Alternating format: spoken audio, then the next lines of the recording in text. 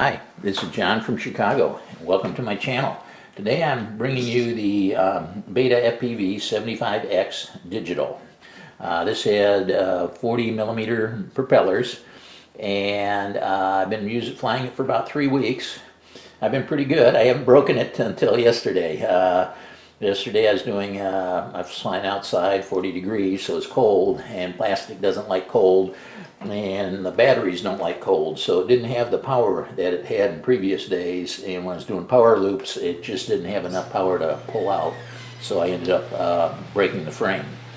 So I'm in the process of moving the frame over to this spare frame I had, 85 millimeter, and it's $10 for the frame and another $3 for the props, 2-inch props. So I'm moving this over, and I'm going to have a similar quad, but it'd be like their 85X for another $13 more. So I'm in the process of moving that over. Like I said, the motors, its carbon plate's a little thicker, so you need longer motor screws. Next step would be to move the flight control board over, and the RX, I have an XM Plus that's in here, move that in there, and then put the canopy, which has the Vista nebula unit on it, and put that on, and I should be all set to go. I'll test it out. My guess is it's going to have more thrust because it's bigger props. The electronics and everything is the same from one unit to the other. The motor sizes and speeds are the same. These are 1103 motors at 8,000 kV. So my guess is it's going to have more thrust because of the bigger diameter props, and that should give it a little bit more speed. It also gives it another 10 grams of weight, so it might not be quite as nice flying it indoors, but we'll give it a test and see how it compares. We completed the 85 millimeter build. Everything transferred over pretty good. It's pretty quick. The only problem that I didn't accomplish yet would be that carbon piece on the bottom, but it should fly fine without it. It's just not quite as strong. And when I get longer screws, I'll put the carbon on. The other thing I could do is I have an extra frame. I can 75 millimeter frame. I could always go back to the size that I had before. It was a $5 frame, and the 85 is a $10 frame. So you could switch back and forth between the two whenever you want. It takes about 20 minutes. So it's one of the good things about this quad. It's interchangeable. Okay, let's put some goggles on and see how it flies. Now I'm flying the 85X around the house in a slow manner. It's called proximity flying. I have the camera tilted down a little bit so it's looking straight out so you could fly slower, and it's just fun just flying around the house and trying to just miss everything. The 85X and the 75X fly pretty similarly around the house like this. I think if you hit something, you'd notice it more with the 85X though, since it weighs 10 grams more.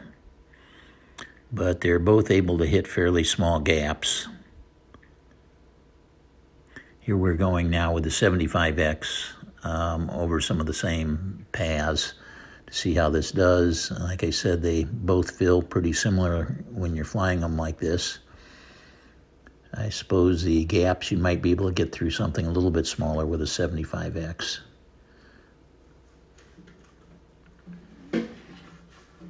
But people that fly these just go around the house in a slow manner will enjoy these. They could do this flying really good. Here I'm going to go through the table legs.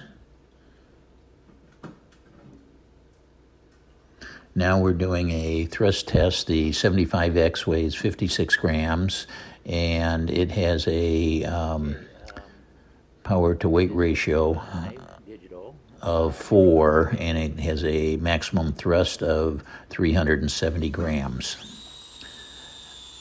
260. Next, we're going to go to the larger 85X. It weighs 64 grams, and it has an all-up weight of 90 grams with the 300 milliamp hour battery, and it has a thrust of 411 grams with a power to weight ratio a little bit larger at 4.6. Now we're doing a range test. All the DJI quads do quite good with range. The digital video comes back really clear, and it does not break up.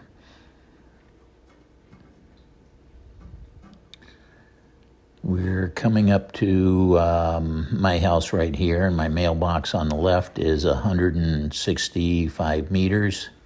We're coming up to the field. This bike path right there is at 200 meters, and that white fence you see in the background is at 300 meters. This will make it around, and the latency stays pretty good, and the bit rate stays pretty good, and my RSSI values on my receiver are adequate. So it made this 300 meters fairly good. I'm sure it could go at least another, on the video, another 100 meters, and a lot further than that with the radio link. I'm going to fly back into the house here. In the past, I've criticized other people for not flying them till they drop, but with the range on these, I just need to make a longer course somehow. I'm going to put it back on my front step. I didn't have to have anyone pick this up for me.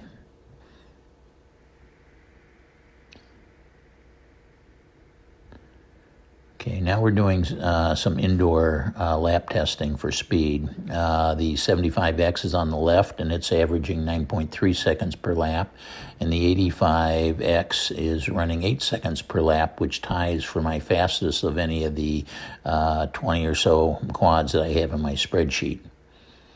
So these did fairly good for indoor. I thought with the larger size it wouldn't do as good, but they're right up there with some of the fastest.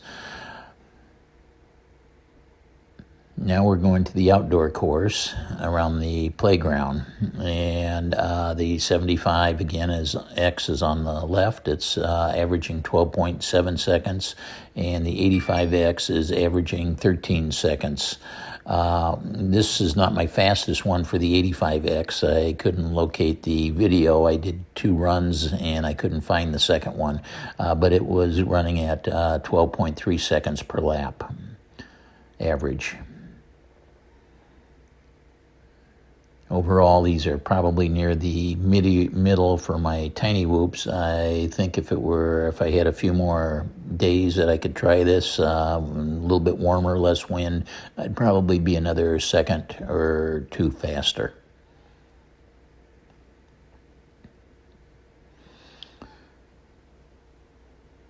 Now we're going to the large field to do 3 laps to see what my average times are. The 75X on the left is running 20 seconds per lap average, and the 85X is running 19.3 seconds per lap as an average for 3 consecutive laps. They both fly quite well on these larger tracks. It's nice seeing this great video, the digital video. You can see everything. There's not a lot of tree branches on this, but there's a few coming up to this tree here. So I recommend this BetaFPV 75 and 85X to buy. It's probably not my highest choice. I think the GEP-RC Rocket Plus I'd rank a little bit better, but this is a better unit for indoors. But if you want mainly outdoors, I think the GEP-RC Rocket Plus 2-inch would be my best one. But when you put the indoor and outdoor aspect on it and all around and able to switch frames from a 75 to an 85 millimeter, this ranks pretty good. Here's my Whoop spreadsheet. These 2 are highlighted in yellow, and they rank pretty good with most of the different categories here. I think I gave them an overall average of 4 and 4.3 out of 5. And again, like I said, the indoor course, they're some of the faster ones. Range, of course, being DJI, you're getting over 300 meters, which puts it at the top. Flight times, we're looking at 3 and 3.5 minutes, depending on battery size. And here's all my DJI smaller quads. I'm looking at doing a video with 12 of these. I haven't finished making them all yet, but this is how they stand out, the DJI quads. Again, like you can see, the rating on the GEP RC Rocket Plus is pretty good, but again, it's a more expensive quad. I was lucky to get this one on a good clearance sale from Raceway Quads, like I did this BetaFPV 75. I was able to get it for $190 on a clearance sale that they had. They go pretty quick. You got to watch for the clearance sales and buy it quick when they do have them. But anyways, if you have any comments or questions, please ask those in the descriptions below. I put both of these spreadsheets below too, so you could reference them and print them out. And if you like this, please hit the like button and subscribe to my channel. And this is John from Chicago, and thanks again for watching.